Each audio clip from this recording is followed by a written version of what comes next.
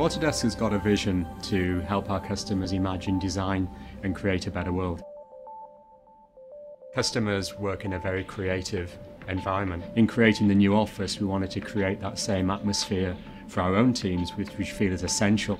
When we started to think about the design, we were very conscious of the needs of the different groups. Some who were very kind of mobile, who would come in occasionally, to others that we would class as concentrators who really needed to have an area where they could come to every day, get their heads down and work.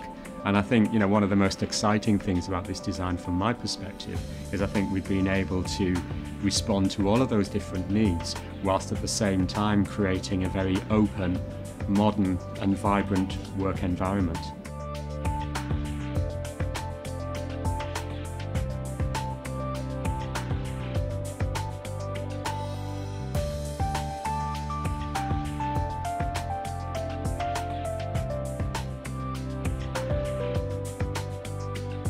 The designer was very good because he got in touch with what we needed.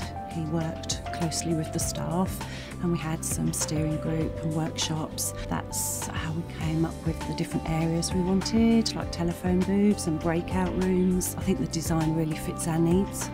The office was designed to enhance collaboration by implementing different zones around the office area to try and create different working environments for different teams. And between those zones, or neighbourhoods as they're called, we've put in lots of informal meeting areas and phone booths and collaboration areas, team project areas, so then people can really have the right space that they need for what they need to do at work. And then down in the T-point area, there's a community wall where people actually put up their news, which is really important to get that social tie within the business, really improve that team and collaboration throughout. There is no fixed style of how you should use the space. It is very open, very different styles of meeting area, different areas for collaboration. Project tables that are kind of in the middle of the sales floor that people can just take over and use, through to semi-enclosed meeting spaces which have glass sides, so again people can see what's going on, through to video conferencing and telepresence. But I think one of the things that I like the most is the very informal ones. So we have settees and couches which really people can just drop themselves down and just have an impromptu conversation and meetings.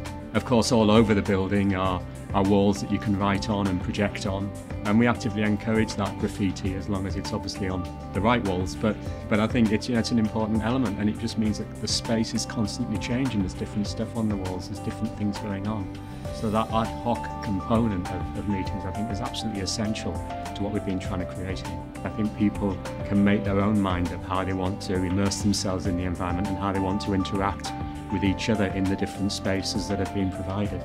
Here now we've really enhanced the culture, people have fun and games in the office, we're much more approachable. Yeah, it's made a radical difference and made this a great place to work. My favourite part of the new office is definitely the games area. It's just different, it's not claustrophobic, it's stimulating, it's colourful. Anything that you may have thought about what an office should be going back 5 years, forget that, because this is very different.